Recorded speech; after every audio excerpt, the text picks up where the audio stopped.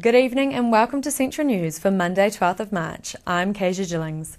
In today's news, for over 2 decades the Port of Tauranga has been dedicated to supporting students academically through the Tirirangi Te Kani Memorial Scholarships.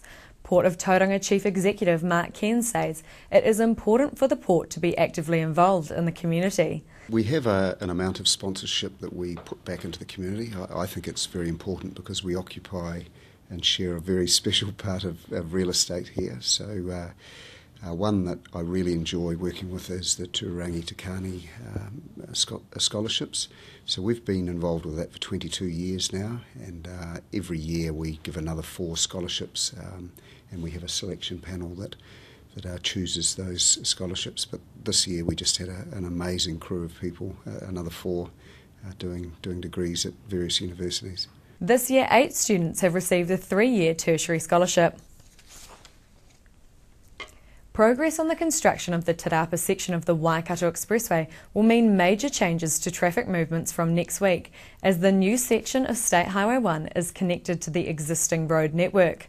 New Zealand Transport Agency Principal Project Manager Richard Young says the works at the